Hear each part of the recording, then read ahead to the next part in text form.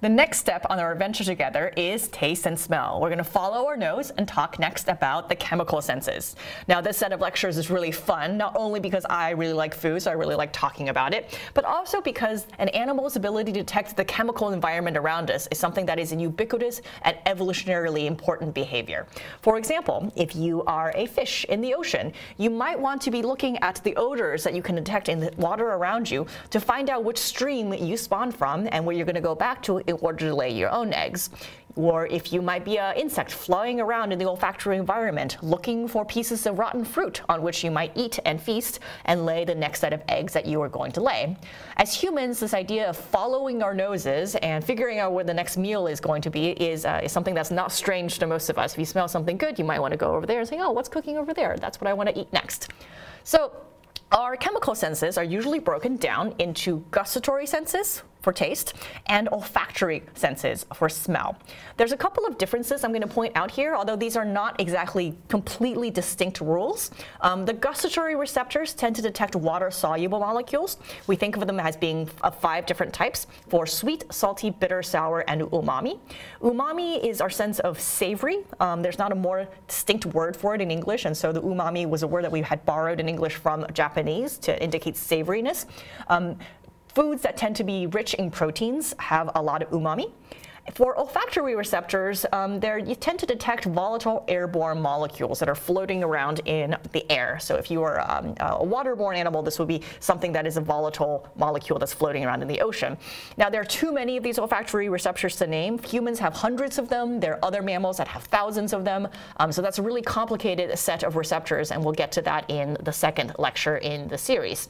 So gustatory receptors and olfactory receptors are distinct somewhat, but they're also closely associated with each other as anatomical structures. For example, both of them are in this facial area that it's in your nose/mouth. The tongue has a lot of the gustatory receptors. It goes up to the palate, and the nasal cavity, where you inhale air through your nose, is where a lot of the olfactory receptors live as well. But there is an opening passage in the back of your mouth that goes up to your nose, and so these two senses, the gustatory senses and the olfactory senses, are not really separate. They're not separable either in lots of different animals, and some examples that we'll see a little bit later.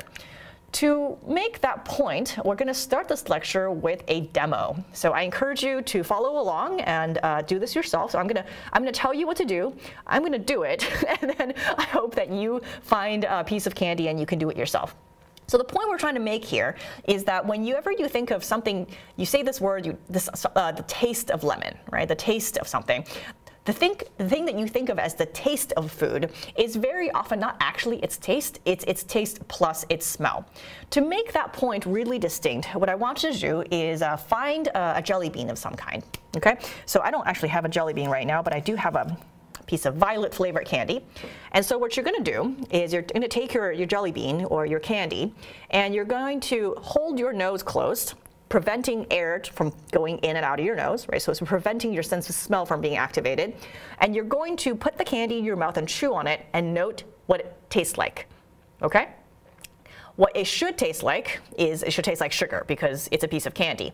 Now, as you continue chewing on it, you're going to let go of your nose and note the changes in the flavor. Make sense? All right, I'm going to do this with the violet candy, and you can do your own demo for yourself at home. So I'm going to hold my nose. I'm going to put the candy in my mouth. Okay, I know it probably sounds weird. It tastes like sugar. Now I'm gonna let go of my nose. And as soon as you get a whiff of it, it suddenly floods my nasal cavity and it tastes like violet candy. Okay, that's what you should be noting, depending on what jelly bean that you are choosing. Man, I've done this a lot.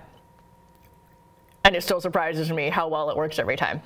Now, I will note to you that citrus jelly beans work really well. I have a violet candy that works really well. There are a couple of flavors of jelly beans for which this demo does not work well. For example, cinnamon does not work well. If you get a spicy jelly bean, this also doesn't work well. Why that is, you'll have to hold on for the rest of the lecture and also integrate the knowledge between this lecture and the somatosensation lecture. Okay, I'm going to end this video here and then get right into the gustatory receptors and the olfactory receptors for the next 2 videos. But we're going to pause here so that you have a chance to do this demo for yourself.